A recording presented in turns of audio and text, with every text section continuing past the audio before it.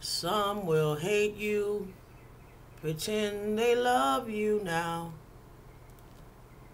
Then behind, try to eliminate you. But who Jah bless, no man curse. Thank God, we're past the worst.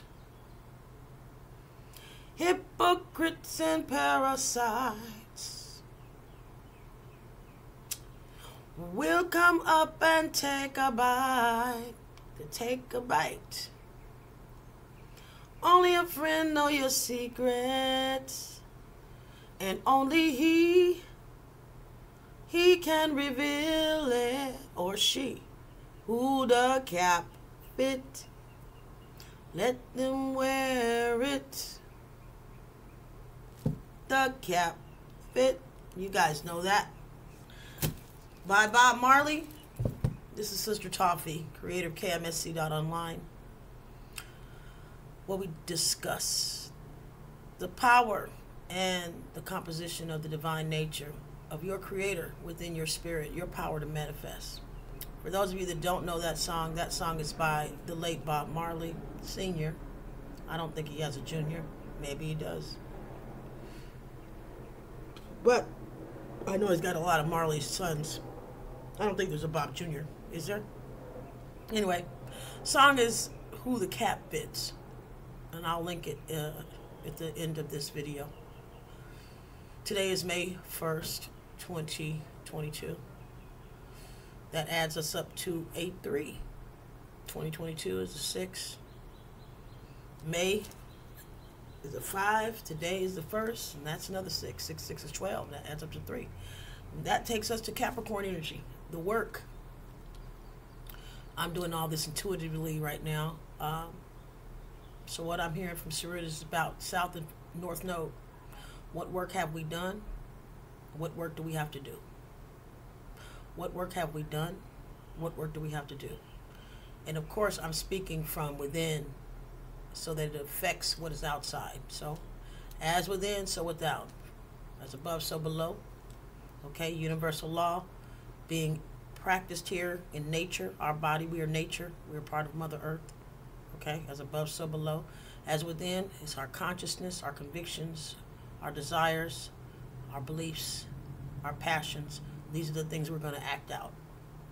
And we manifest these through what the ancient Egyptians called the Netzeru, the power of God's nature in your spirit.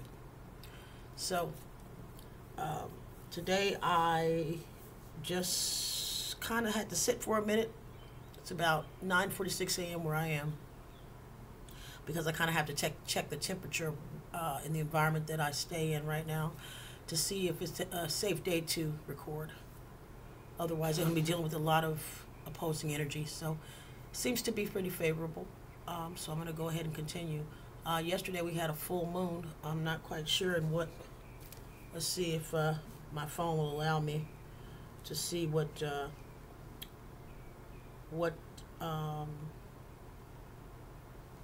house, not what house, but yeah, well, exactly where the it was a new moon, where it was placed in what sign,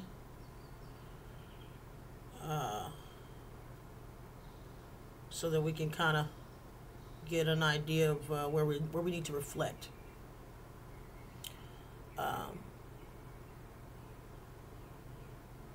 So it's actually a new moon eclipse. I've got a guy here named Victor Odo. My favorite is Molly McCord, but there's a guy here named Victor Odo, O-double-D-O. You've got Pam Gregory. I like her as well. Oblas Roland. I like him as well.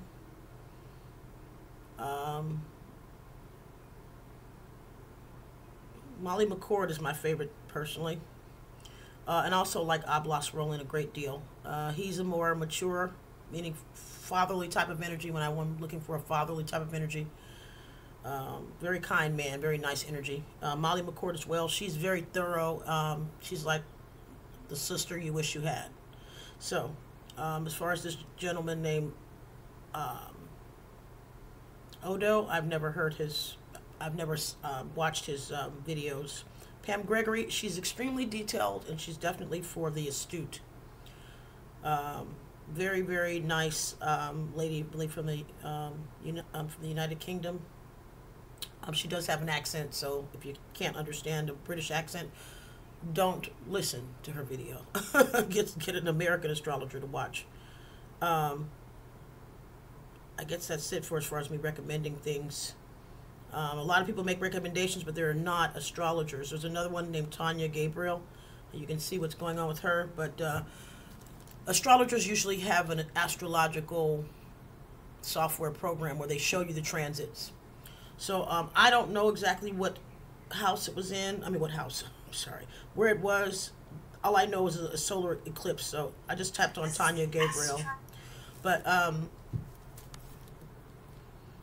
all I know is it's an eclipse, and with it being an eclipse, it's about closing chapters in your life, things that you know are just dead, done, over with. You know, trying to repeat them, trying to realign yourself to something that's dead, done, over with. It's like, it's a waste, right? So we're supposed to be in the place of acceptance right now. We're supposed to be, you know, we should have already closed up the chapters of doubt and what do we need to do. All that should be done inside. We should be done with that. We should already have the resolve. Right now we should be building on a plan. We should have already actually laid down some foundations, or at least ideally. So we should already be moving into the new, building the plans for the new. Even if it's small steps, even if it's just like I said, planning. If you're not actually building yet, planning, that's a good place to be. I don't think that it's too late. I don't think we're in a rush. I think the divine just wants you to know that they are aware of your efforts. They're aware of my efforts. They're proud of us. They want us to keep going, but they do want us to keep practicing aligning first with the divine, as above, so below first. We're getting out of this movement through the ego and through the earthly accolade system. We're going to the spiritual system of intuitive guidance, spirit guidance. That's going to take precedence in the future. If not, you know, then things will be out of balance, because we're entering that age of self-mastery, which is the Aquarian energy. It's the top of the chart in ancient Egypt, and it's all about doing what you do, the way you do it, how you want to do it, as long as it's in alignment with divine. That's what it's all about. You know, we're all supposed to learn how to be our weird, quirky selves, as long as it doesn't hurt anyone. But in fact, it helps someone, okay? And feels good to us. That's what it's all about right now. So what I heard, like I said, when I first got up this morning, I heard Bob Marley, who the cat bits. We're going to have to get real clear on who's who, what's what, or what the situation is, what the situation was, and what the situation will be, and who you plan to be now, okay? And who you will allow in your life and who you will not, okay? Where you need to stay aware of your own weaknesses and strengths, where you need to stay aware and remain aware of people that have hoodwinked and bamboozled you in the past, and you need to be aware of how you're not going to allow that to happen anymore, okay? So those are the who, what, when, where, why, how, and when it happens. When is all the time. I think the most vulnerable times that we're all in, people always talk about being happy, that it's such a great state to be in a happy place, and it's fine when we're in a happy world that is in complete balance, but we're not in a place that is in complete balance. Some people prey on moments of unawareness, and that's when they come in for the kill. Those are Stephen and his beings. If you don't know who I call Stephen and his beings, the devil, or Beelzebub, or whatever, all of the dark entities that are jealous of the divine gods and goddesses on the earth. And when I say that, I'm talking about people that want to be like Heavenly Father, Mother God. The mother is the universe, and if you study the universe, then that's your mother. You're studying your mother, you're loving your mother, okay? That's your cosmic mother. That's your perfect mother. No salt on your earthly mother. God bless her, okay, for what she's done. But we have the ability to learn how to love ourselves through understanding our Father, Mother God, okay? Father is the seed of all potential, all those aha moments, all those ideals that come that, you know, you see it's possible, big dream or a fulfillment of it. That's all the initiation of thought. That's all God. That's divine masculine, third eye. Okay, thought, doth, tehuti, to measure. That's all masculine energy. Okay, seed time and harvest will always be, will never cease. And seed is the male energy, thought, initiation, potential, composition of a thing. And then there is the soil of that. The soil of that is the place where it grows. Okay, it feeds on fire, water, air, and earth energy. These four elements is what gives them life. Okay, and every season as it passes, each season brings more growth, more growth, more growth, more growth. Finally, we have a bud. When we get the bud, we go through a few more seasons. Now we have a small tree, and then a few more decades, we have a huge tree with fruits, and the fruits are able to produce more trees like itself. So I'm saying that to say that we are learning to get back to nature. We're learning to think about the tree and the seed and the soil and how things grow. We are those trees, those seeds, and that soil. And we are even the elements of fire, water, air, and earth. This is our anger. This is our ability to control our anger. This is our ability to get passionate and focused. That's the fire energy. The water energy is the ability to empathize. It's also our ability to get into a depression. It's also an energy to become overwhelmed with when we are becoming aware of something that is kind of challenging. It's both opposite. It's both polarities. You know, it's the contrast of both good and evil, dark and light, happiness, sadness, all that. So that's the water element. And the earth element is just taking better care of ourselves, taking care of Mother Earth, being aware of what we're doing to the earth as we use the resources that we're using on this planet, how we're affecting it, and how it will determine the longevity of human life on the planet. Okay, so we need to always constantly be thinking of how we're going to go green. And I believe that everything that you can do to try to prevent the excess use or the excess cutting down of trees, or using, trying to recycle so that we can continue to use plastic. Maybe if you are into stock, you can support the innovative companies that are into, green technology, so we can start moving ourselves in a better direction. So that's all regarding the earth element that I could think of as far as your decision-making processes going forward. And the air is just basically making sure that you know what you know, making sure that you know what you know. And what you don't know, then look for the knowledge and find it. If you can't find it, then find somebody that has it. So knowledge of self is the key of all other knowledge. So self is the compass that's going to guide you on your path. Okay, we all have unique paths. We need to know that we're being guided to our own personal highest good. Okay, usually what we have to do for our personal highest good is to help someone else. That's when it's in alignment. When it's just about yourself and pleasing yourself, it probably has nothing to do with your life purpose. That's just something you want to do because you just want to do it. When it has to do with helping other people, then it means that you are that's not true. Spirit's correcting me. Some people have a life purpose of just taking care of their families. Not everybody has a purpose of helping humanity. Some people, or their neighborhood, or women, or men. Some have introspective work to do. Some of us have outer work to do, or introspective. But it still affects the whole. Okay. So some of us will be working on the microcosmic area of building up people, or our families, or even the structures of our foundations of our own lives. Others will be focused on the macrocosmic, meaning, earthquake-proofing buildings, finding more green resources, finding more ways to reduce, the excess use of Mother Earth's resources, keeping water clean, keeping air clean. All these things would serve us. Okay, to not consider these things would be self-destructive, and that's already been prophesied in this book. But hopefully, we can avoid that in many other books. So anyway, I want to read you this first verse of Psalms. I asked them, what do they want me to give you And this is what they gave me. He said, they said it's already there. Because I had this sitting on my altar. They said it's already there. And why do I use the Bible? Because it was the first religion I started studying. Okay? Then I started studying Krishna. Okay? Then I started studying the Bhagavad Gita. Then I started studying Islam. Then after Islam, I started studying ancient Egyptian spiritual science. And my next step is to study the Yoruba.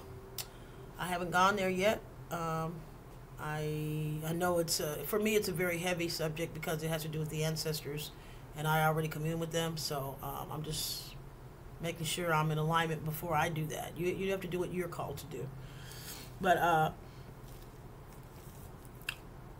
this book, Psalms, was I'm going to read the foreword to you. It says, the book of Psalms is the largest, perhaps the most widely used book in the Bible. It explores the full range of human experience in a very personal and practical way. Its 150 songs run from the creation through the patriarchal, theocratic, monarchical, exilic, and post-exilic periods. The tremendous breadth of subject matter in Psalms includes diverse topics such as jubilation, war, peace, worship, judgment, messianic prophecy, praise, and lament. The Psalms were set to the accompaniment of stringed instruments and served as the temple hymn book and devotional guide for the Jewish people. The book of Psalms was gradually collected and originally unnamed, perhaps due to the great variety of material. It became to be known as Sefer Tehillim, Book of Praises, because almost every psalm contains some note of praise to God. The Septuagint uses the Greek word psalmoi as its title for this book, meaning poems sung to the accompaniment of musical instruments. It also calls it the Psalterium, a collection of songs, and this word is the basis of the term psalter. The Latin title is Liber Psalmorum, Book of Psalms. Okay? So I'm going to read you Psalms 1, and we're going to close this video, because this is just a message about what Spirit wants you to know about yourself before you move forward. And they also wanted me to tell you about, it was another song they gave me. It was about loving yourself. Yeah. I'm not sure who it's by. It's called If You Play Your Cards Right. I'll find it. I'm going to try to hook that one up too. But those two songs came to me. If you play your cards right, everything gonna be alright. Everything will be alright with me. It's about your higher self talking to your lower self, or God's self talking to the earthly self. If you play your cards right, everything will be all right. You don't have to hide what you feel inside. My love is guaranteed. And it's just saying that in the future we have to play our cards right. So I don't know what I'm going to title this, but yeah, this is about communicating with Father, Mother, God, and playing our cards right. Doing better this time around. Okay? I don't know what I'm going to call it. So here we are. Psalms 1. Blessed is the man that walketh not in the counsel of the ungodly, nor standeth in the way of sinners, nor sits in the seat of the scornful. I'm going to read it again. Psalms 1. Blessed is the man, 1:1. Blessed is the man or woman, okay, or womb man, that walketh not in the counsel of the ungodly. Okay, that means it doesn't walk with the ungodly, nor stands in the seat. It stands in the way of sinners, meaning people that just basically are lascivious and don't have any limits. You know, there are people that do that. They have no limits. And that's how you cause destruction to yourself, because you don't know you're allowing a entity to control you, a demon. Okay, nor sits in the seat of the scornful, people that constantly talk about other people and have no compassion. That will rub off on you, and you will become a sour lemon too, and start talking about people all the time, and you won't know how to get out of it, because you will have accepted a entity attachment. Okay, I don't know if they, not clamorous, it's called contentious spirit of contention. So that's a spirit, by the way. Okay, so let's read on. Verse 2, but his delight is in the law, but his or her, that's one thing I hate about the Bible. I hate that it says his, like there's no women. It gets on my nerves.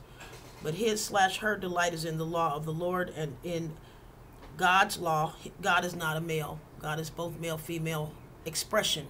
Okay, what God actually is, we will never know in totality. Okay, and God is not just male, because a male only cannot produce. Okay, needs male and female. That's why we are the creation. We are the manifestation of Father, Mother, God. That's why. That's another thing that has to change. Is divine feminine is being brought back as deity. Okay, that's why the oppression of women continues, because women are not thought of as deity. And woman is the fulfillment of the man's idea. He just has an idea, but he can't fulfill it without the woman. Take that and write that down and put that somewhere special, men, because it's the truth. All right. But his delight is in the law, and this is for divine. I'm talking about divine feminine, not toxic feminines. Please do not place this on toxic feminines. If you're around a toxic feminine, protect yourself. And if you can't get away from them, keep your eyes open all the time and protect yourself and pray, because spirits that are of demonic that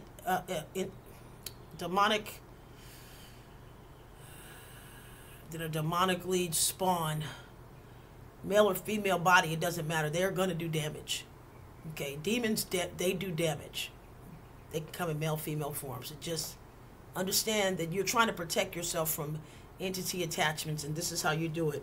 Blessed is the man or womb man that walks not in the counsel of the ungodly, nor stands in the way of sinners. Sinners basically are people that know they're doing wrong according to universal and natural law, and they keep doing it anyway. Okay. Nor sits in the seat of the scornful. Doesn't sit around people that talk about other people. Okay? Because these are all the ways that demons get attached to you. Okay, Psalms 1. But his delight, his/her, okay, delight is in the law of the Lord, okay, or the law of God. And in his/her law, actually, law in divine, in ancient Egypt is Ma'at. Ma'at is a feminine deity, not a masculine. So, in her law does he meditate day and night, okay? And he/she shall be like a tree planted by the rivers of the water. And what is that tree? That's the tree of life. That's the neteru. Okay, for those of you that believe in the Kabbalah, that's your Kabbalah lit up times 1,000, on 100, connected to the planetary powers. That brings forth his fruit in his season, his leaf shall not wither, and whatsoever he does shall prosper. Okay, so he shall be like, he/she shall be like a tree planted by the rivers of the waters that bringeth forth his/her fruit in their season. I'm just going to say there. I'm so sick of seeing he. This shows the sickness of male patriarchy right now, and it has to stop. And I'm going to say it as I said it, because it's the truth. I mean, you can only do so much self-absorption. There's two people on the planet, male, female, okay? And one can't be created without the other, unless you're in the lab. And if you're in a lab, well, call yourself what you are. You're a lab person. You are not a human being. You're a lab-created being. So when you're talking about human life, it takes women and men. And that means that men are the only ones supposed to follow God's law? No. That's why when you become more aware and the veils start to get removed from your eyes, you start to see the manipulation that happened in books like this. Yes, it happened. Anyway, blessed is the man/womb man, okay, same thing, they, okay, and they shall be like a tree planted by the rivers of the waters that brings forth their fruit in their season, and their leaf shall not wither, and whatsoever they do shall prosper. The ungodly are not so, but are like chaff, which the wind drives away. Therefore the ungodly shall not stand in the judgment, nor sinners in the congregation of the righteous. When it says the ungodly shall not stand, I think what they're saying is that they will fall down from grief, from the angels of vengeance will come and deal with people that do exactly what they were told not to do in Psalms 1. When you walk in the counsel of the ungodly, when you stand in the way of sinners, when you sit in the seat of the scornful, talking about people all the time, okay, backbiting, all that, running your mouth, libel, defamation of character, it's not going to get you anywhere. You have to leave that alone and be away from people like that, because this is how you call curses upon yourself, and the angels of vengeance will come and get you. There's laws. We all have to abide by these laws. There are laws that the divine says, we create a specific type of way, and as our children, we want you to create the way we create. We don't want you to create the way the one that hates you creates, because that being creates out of jealousy of you, anger, envy, jealousy. And that's why you are food for the devils and for the demons. You didn't know that? Yeah, you are. Well, now you know. For the Lord knows the way of the righteous, but the way of the ungodly shall perish. Okay? So basically what the divine is saying here, and why do I use a book that has been tampered with? Because everything's tampered with in this world. This is why you need a spirit of discernment. This is why you need to tap into your feminine energy, which is intuition. Learn how to be quiet, keep your eyes closed, meditate. Be still and quiet. When you do that, you'll get messages. When you get messages, you'll get inner guidance. God, divine Father, Mother God will speak directly to you. Your ancestors will speak directly to you. Your higher self will speak directly to you. Your angels, they'll speak directly to you. Okay? The highest wisdom you can have is inside of your head, between your two ears. Right there. No one else can give you the best advice except you. You just have to get quiet. God within self, God within you is who can give you the best advice. All right, this is Sister Toffee. Creator Cam, I see online, and we're going to come back. We're going to play with some cards. All right. We're going to talk about the divine nature in your spirit and that spirit, what they want to tell us for the first week of May. May 2nd, I believe, to the what? 8th or the 9th? 8th. All right. Love you guys much. And I'll see you in 2 and 2. All right. Peace.